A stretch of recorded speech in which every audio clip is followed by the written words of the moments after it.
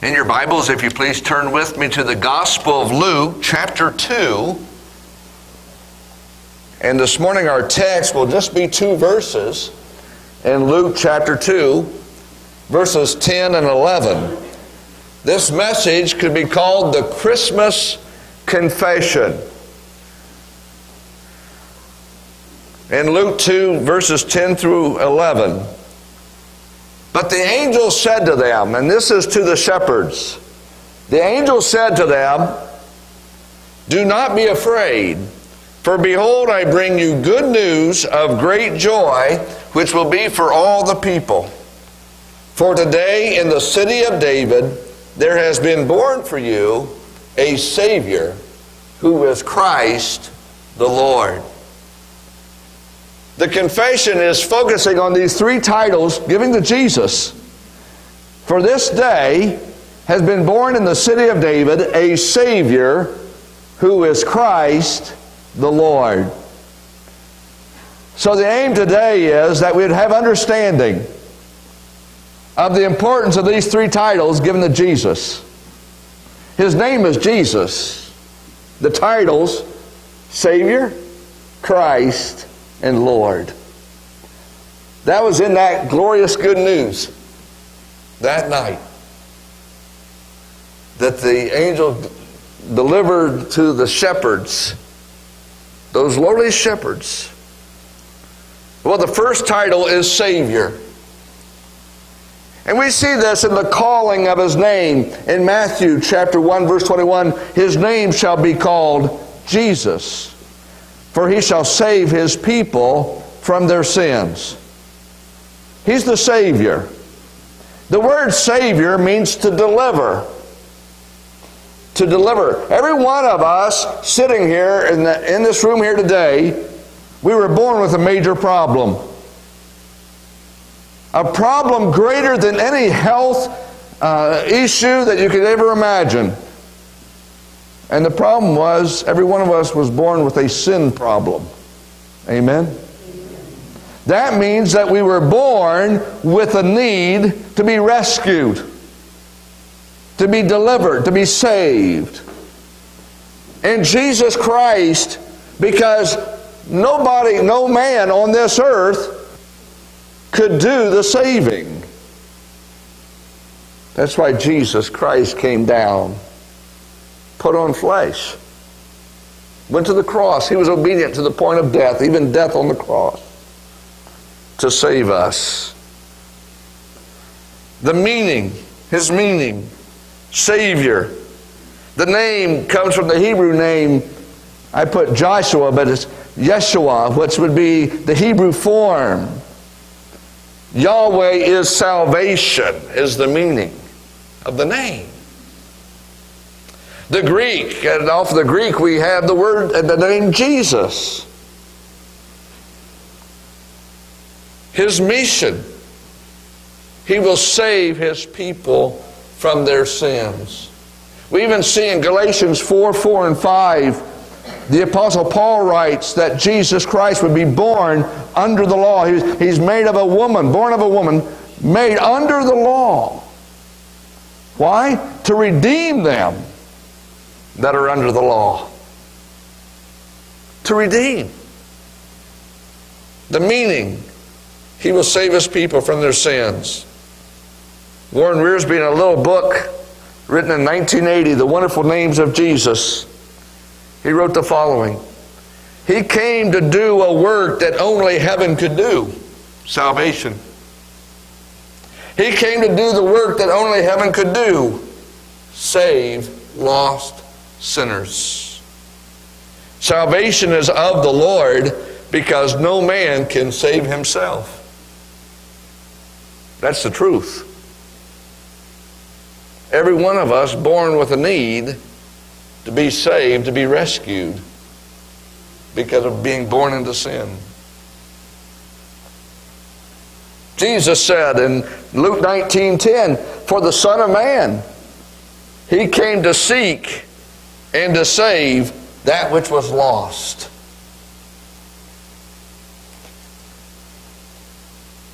We have the confession of the men of Sychar. Remember Jesus talking to the woman of Samaria? There at the well. And the woman of Samaria says, and Jesus starts talking to her and gets her to the point of need. And Jesus says, go call your husband and come here. And the woman says to the Lord, I have no husband. And Jesus said, you have rightly said that you have no husband, for you've had 5 husbands, and the one that you are with now is not your husband. In that you have spoken truly. But Jesus was getting to a point of need. Here was a broken woman. And Jesus was going to offer her living water. But what's the reaction of this dear woman there in Samaria that has come at the hottest point of the day, not when the other women came to draw the water? She was rejected. She was an outcast. So as she comes to the water, to get the water, and Jesus has talked to her about the living water, she leaves her pots and goes back and runs into Samaria and says, back into the city, and tells, there's a man that has told me everything that I've ever done. Could this be the Christ? Could this be the Messiah that we're waiting on? It's in that context that Jesus tells the apostles that are there, he says, oh, look up. The fields are already white for harvest. It looked like, as the turbans and as the men coming toward him, it looked like a field of white. And Jesus said, lift up your eyes. Those men, they came. In John chapter 4, I'm just going to summarize some of this, and it'll say that the men are saying to the woman, no longer are we believing because of what you have said, but we have heard him ourselves. We've heard Jesus and believed, and we recognize he's the Savior of the world. The men of Sychar said that in John chapter 4. Their confession was that he is the Savior of the world. He came to save his people from their sins. You have the confidence of the apostles. We were talking about this in Sunday school class, about the difference of those apostles. Once the Holy Spirit came to live within them, to abide within, and how they witnessed and spoke with boldness the power because of the working of the Holy Spirit. In Acts chapter 5, verses 27 to 32, they've been imprisoned and they've been released. And the Bible says in verse 27, when they had brought them, they stood them before the council. The high priest questioned them, saying, we gave you strict orders not to continue teaching in this name, and yet you have filled Jerusalem with your teaching and intend to bring this man's blood upon us. But Peter and the apostles answered, we must obey God rather than men.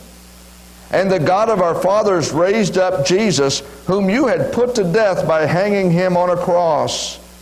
He is the one whom God exalted to his right hand as a prince and a Savior. He's been exalted as a prince and as a Savior to grant repentance to Israel and forgiveness of sins. And we are witnesses of these things, and so is the Holy Spirit, whom God has given to those who obey him. Jesus said after the resurrection, he commissioned in Luke 24 the apostles, and he is sending them out, saying that they're to preach a message of repentance for the forgiveness of sins. Do you realize that Jesus alone is the Savior? He alone can forgive us of our sins because he went to the cross and died and paid for the penalty that we deserve. He paid our sin debt. The first title, Jesus is the Savior. Second of all, He's the Christ. He's the Christ. The word Christ means anointed one. And this is where we get into the threefold office of our Lord and Savior, Jesus Christ. There's two P's and a K. He is prophet. He is prophet. Now, prophets revealed God to men. That was the role of the prophets. Revealing God to man. In Deuteronomy 18, Moses said there's going to be another prophet that comes, referring to the Lord Jesus Christ. How do we know the Father? Because the Son has come and revealed Him to us. John 1:18. He has come and revealed the Father to us. He is a prophet. He is a priest. He didn't come, and his priesthood is not of the Levitical priesthood. No, Jesus is the priest after the order of Melchizedek. Hebrews chapter 5. Melchizedek is a different order. And he doesn't stop because of death, like the earthly priest. He gave his life. Priests represent men to God. And Jesus Christ is the compassionate, faithful, high priest. He is a king. He is a king. As we are celebrating the birth of Jesus, He came lowly in a manger. He came. He came to this earth to be the suffering servant. Isaiah 53. That He would die for us. He would take our sins upon Himself. He was wounded for our transgressions. But He's coming back. His second coming.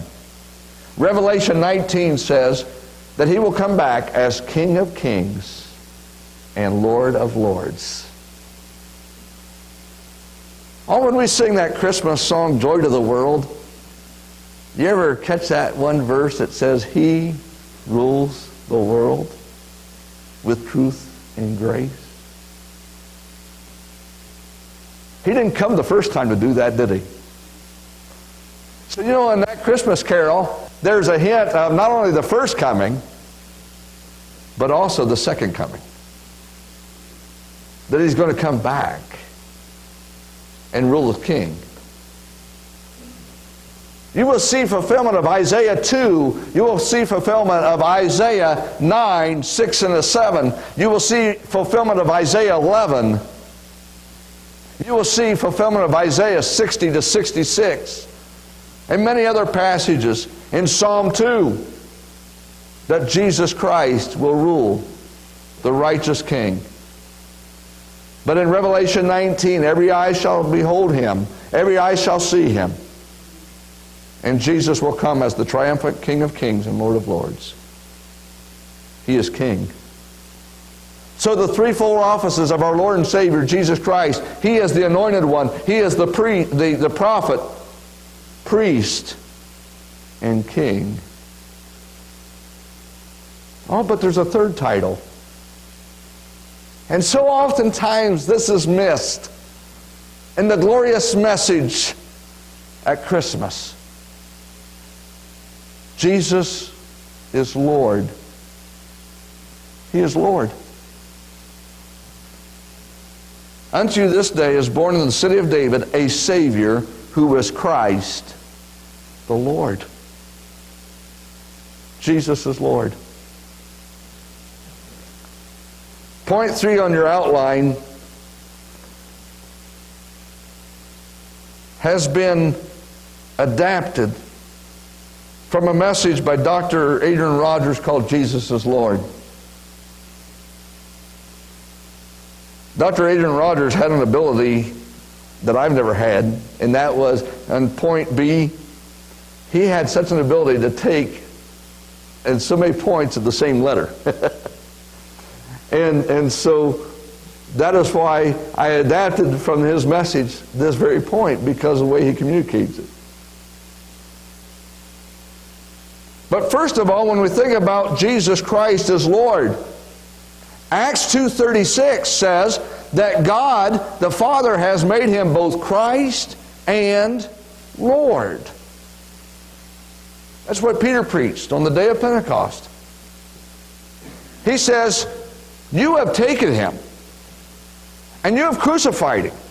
You've turned him over and he's been crucified by the hands of godless men. But this same Jesus has been, God the Father made him both Christ and Lord. Philippians chapter 2, we saw in verse 8 that Jesus came in the appearance of a man and was obedient to the point of death, even death on the cross. He finished the work that he came to do. Jesus said, I have finished, I've completed that work. From the cross to Telestai, it is done, it is finished. The work is completed. Paid in full the debt he came to do, and he finished. But he rose again. Friend, if Jesus Christ did not rise from the grave, he would not be the Lord of all. But he is. He's the Lord. And it says, because he was obedient to the point of death, because he finished the work, and he rose again the third day, he has been given a name that is above all names, that at the name of Jesus that every knee should bow and every tongue confess. The word confess means to say, to be in agreement, to say the same thing as. To confess that Jesus Christ is Lord to the glory of God the Father. Every knee will bow and every tongue will confess. First of all, there must be a settled conviction that Jesus is Lord. There must be a settled conviction. That's who he is. He's Lord. The word Lord, kurios. Kurios. It's deity. He is Almighty God. And as Almighty God, he is the Master. Amen. Jesus Christ is Lord. There must be a settled conviction. There is a cost to say Jesus Christ is Lord. There's a cost to that. All throughout the ages. Those at the time of our Lord, or those shortly after, those in the early church, the Jews who confessed Jesus as Lord, they were in danger of being labeled heretics and cast out of the temple. To be cast out of the temple meant you don't do business with them. You don't buy and sell. You ostracize them. Remember the parents of the man that Jesus healed that was born blind? And the parents were afraid to answer, and he said he's of his age. He will answer for himself. The reason they said that was because they were afraid of being cast out of the temple, of being ostracized. So those that would say Jesus Christ is Lord were in danger, and many, they were ostracized. They had a settled conviction. The Gentiles who confessed Jesus as Lord, oh friend, they would say Christos Kurios, the Christ. Kurios is Lord. The word Caesar came from Kurios. So if they were saying Christos Kurios, they were saying Caesar isn't Kurios. Caesar's not Lord. Jesus is Lord. We have a king that we bow the knee to and confess. And it's Jesus. And he's the king. He's our Lord. Not Caesar. Oh, many of the Roman emperors would set themselves up to be worshipped. Well, they could be tried for treason, and many were. How many were fed to the hungry lions? Because they had a settled conviction to say Jesus Christ is Lord. Are there still believers today around the world that face persecution and even death, imprisonment, for the settled conviction to say Jesus Christ is Lord?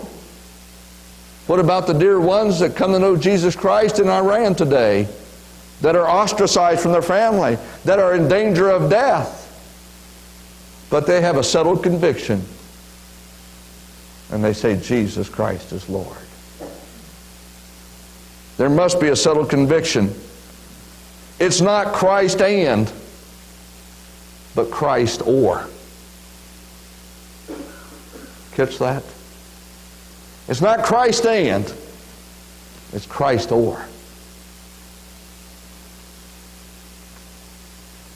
On February the 23rd, 155, a Roman military officer publicly demanded that Polycarp, disciple of the Apostle John and the aged pastor of Smyrna, renounce Christ.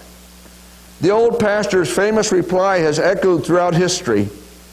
86 years have I served him, and he has done me no wrong. Can I revile my king that saved me? I'll throw you to the beast, shouted the Roman. Polycarp told him to bring them on. Then I'll have you burned, the man warned. Polycarp replied, you try to frighten me with fire that burns for an hour, and you forget the fire of hell that never goes out. An hour later, his body was ashes, his soul with Christ. He had a settled conviction that Jesus Christ is Lord. A settled conviction. Friend, there must be a steadfast confession that Jesus Christ is Lord. A steadfast confession. To confess, to agree, to speak in that agreement that Jesus is Lord. What does a steadfast confession do? Well, would you turn in your Bibles to Romans chapter 10, verses 9 and 10? What does a steadfast confession that Jesus is Lord do? Actually, we'll begin in verse 8 of Romans 10. First of all, it shows salvation. The Bible says, but what does it say? The word is near you, in your mouth and in your heart. These verses are going to talk about two very important places. The mouth and the heart.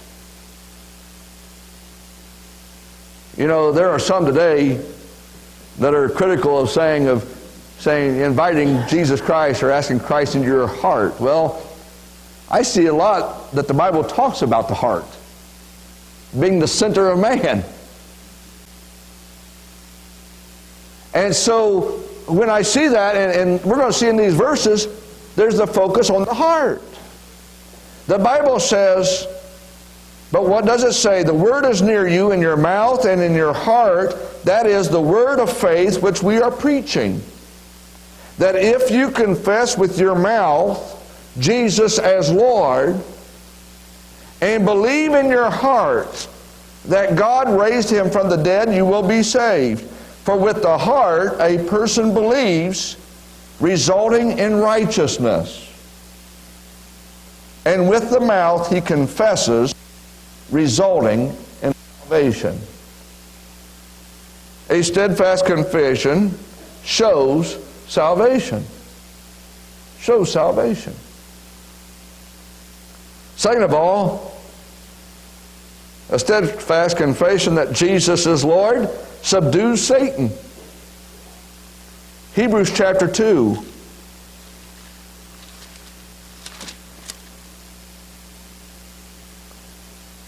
The Bible says, therefore, since the children share in flesh and blood, he himself likewise also partook of the same, that through death he might render powerless him who had the power of death, that is the devil, and might free those who through fear of death were subject to slavery all their lives.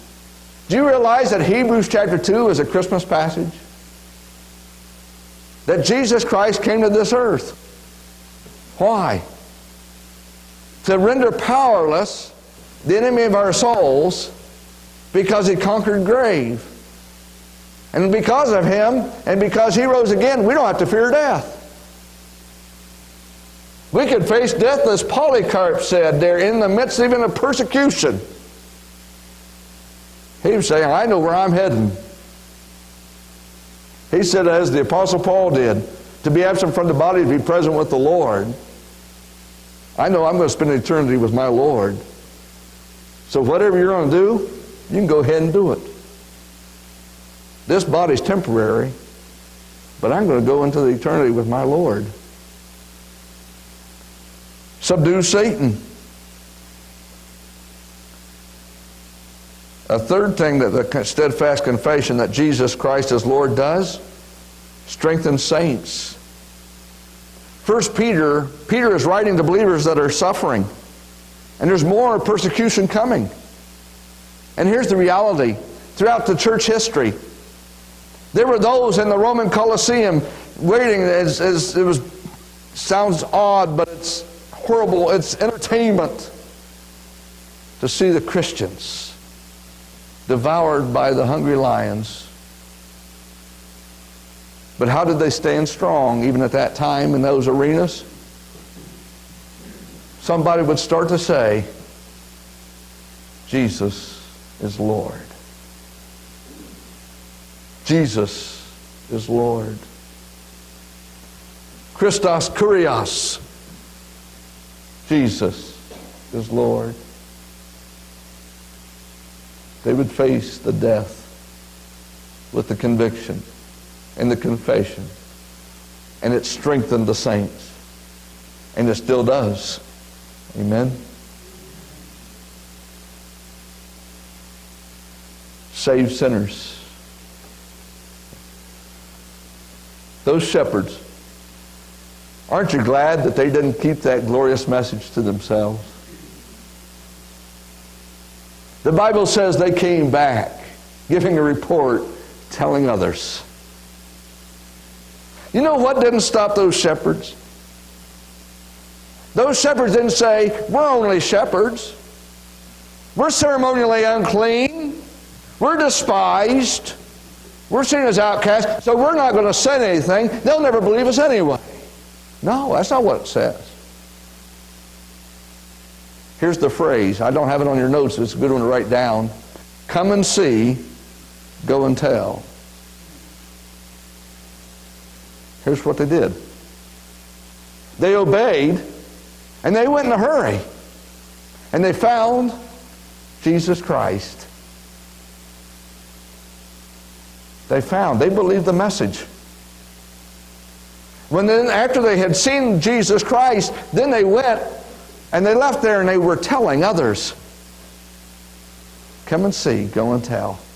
Boy, it sounds familiar. Isn't that what we're to do? You know, sometimes, you ever have the thoughts, keep silent. Don't talk about Jesus. You don't know enough about the Bible. What if they ask this question? You know what happens? I'm asked questions times that I don't know. I tell them I don't know. I'll do my best to find out. Satan likes to try to convince us, and one of the ways to silence us is to say, you don't know enough. Well, you could be a believer, a serious student of the Scripture. If you listen to those lies of being silent, there'll be always some other lie of why not to tell about Jesus. Nothing stopped those shepherds. They left, telling them about Jesus.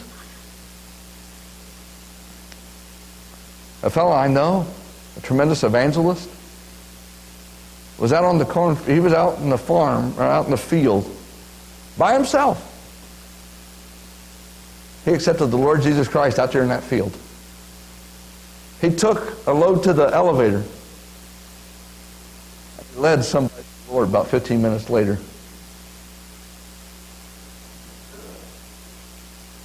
And he would tell you, he didn't know how many books were in the Bible. He didn't have a lot of verses memorized. He would tell you he couldn't answer the deepest theological questions. But you know what he did? He went and said what exactly had happened to him. That's come and see. Go and tell. A steadfast confession saves sinners. Why? 2 Corinthians chapter 5, verses 18 through 21.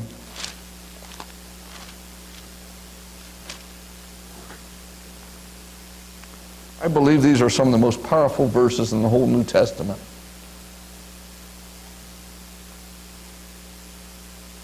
Now all these things are from God, who reconciled us to himself through Christ.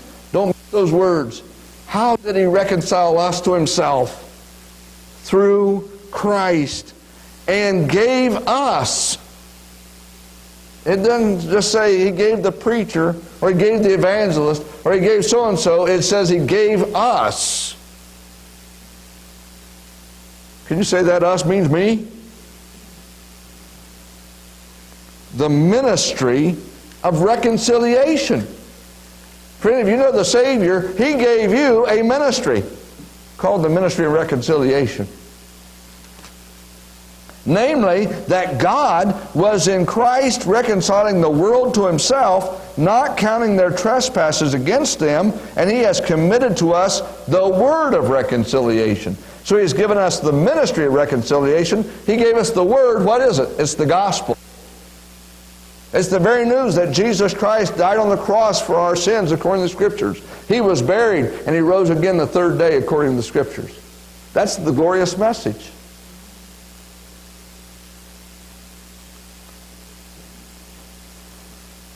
Therefore, we are ambassadors for Christ, as though God were making an appeal through us. We beg you on behalf of Christ, be reconciled to God. He made him who knew no sin to become sin for us, that we might become the righteousness of God in him. Our sins were placed upon Jesus, so that when we believe on him, that his righteousness is applied to our account. Friend, a steadfast confession, Jesus is Lord, it saves sinners. Because God is working through us. He is pleading with the sinner as the Holy Spirit is speaking to their hearts. The final thing, what does Jesus as Lord, that glorious confession do? It simplifies service. There was a young pastor had went to this church that had been troubled. It was a very large church. And one of the guys in that church had come to this young pastor and said, boy, you're going to have a hard job because you're going to have to satisfy, it was several hundreds of people, you're going to have to satisfy all those people. There's different desires, there's different likes, there's different things that the people want. And that young pastor answered wisely, no, you have it wrong.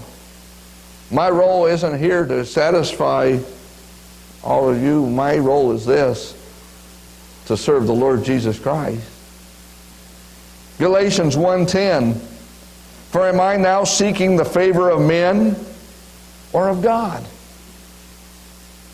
We're living in a time, friend, when some of the most popular preachers today that are the most well-liked, the books sell the most and all this type of thing, are teaching a false teaching. One of the largest churches in the United States of America, you will never hear the word sin used in that church.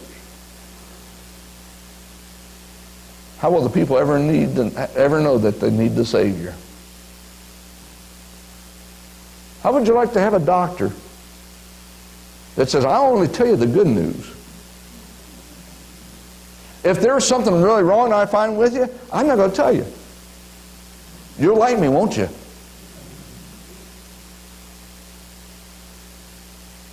But that's what's happening, even in our time that we're living in.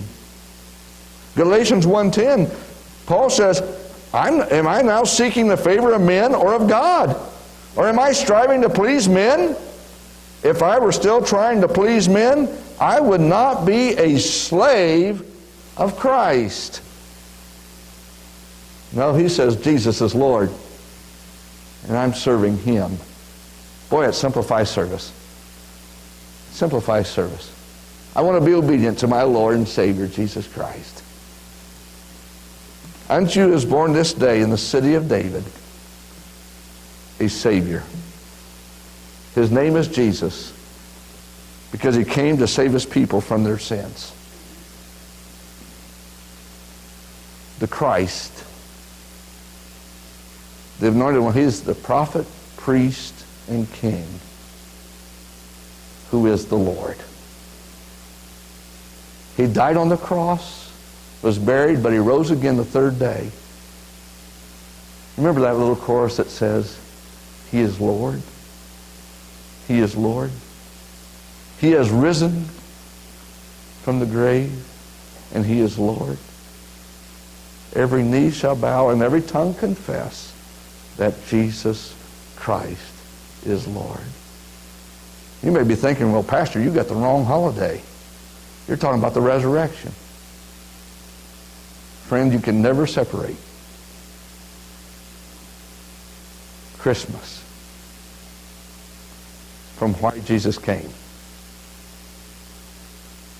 When did He die on that cross?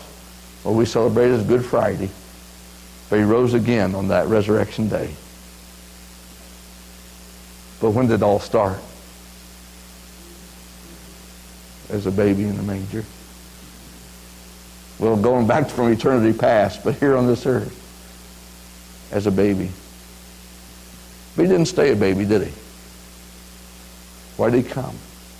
To die on the cross. So as you gather with others, and as the Lord gives opportunity, don't stay at the manger.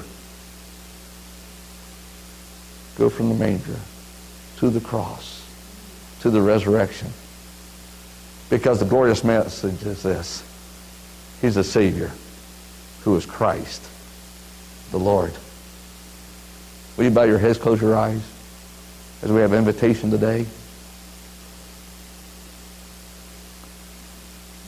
You may have come in here today. There may be a tugging at your heart. The Bible says the Holy Spirit convicts. That means convinces. You have a need that you cannot meet yourself. The biggest thing that gets away between me and my salvation would be pride. I can handle it. No, we can't. Jesus Christ came to die on the cross. He took your sins upon Himself. Friend, you cannot get to heaven on your own. The Bible says we're saved by grace through faith, because it's not of works, lest any man should boast.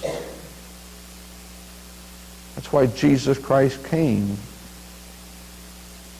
He came to die on that cross. He was buried and He rose again the third day. His name is Jesus. Friend, He died for your sins and mine. Have you said yes to Him?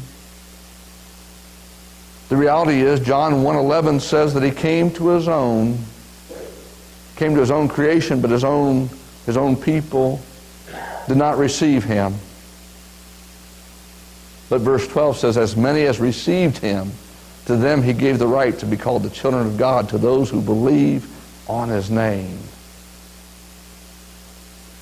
Placing their trust in Jesus alone. Have you done that? Maybe you're here today and say, you know, Pastor, I know I'm a believer. I know I have come to that point where I was saved.